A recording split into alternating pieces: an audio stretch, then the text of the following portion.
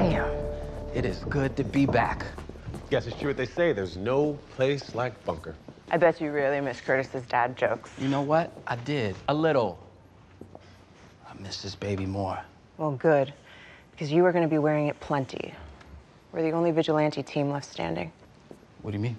John got into a huge fight with Oliver and joined Argus. Then Oliver kicked Felicity out of the bunker. So now he's going solo.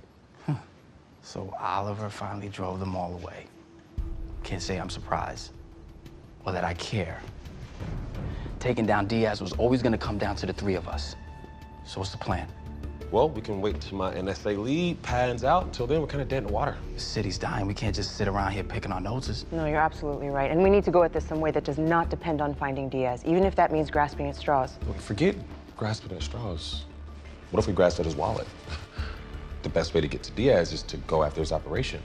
What operation? He was really deep into pushing Vertigo. Was? John and Oliver took out his operation 3 weeks ago. Well, then that means Diaz has to be in the market for a new supplier. Or an old one. Before Diaz went to prison, he led the Scorpions. That is Star City's biggest supplier. That feels like a leap. It may be, but it's all we got. And even if it doesn't lead to Diaz, we still take down a drug operation. That's a win-win. You know, but the problem is with me boxed out of the SCPD, it's going to be a lot harder to get intel on the Scorpions. Maybe not. Diaz isn't the only person who grew up in the Glades.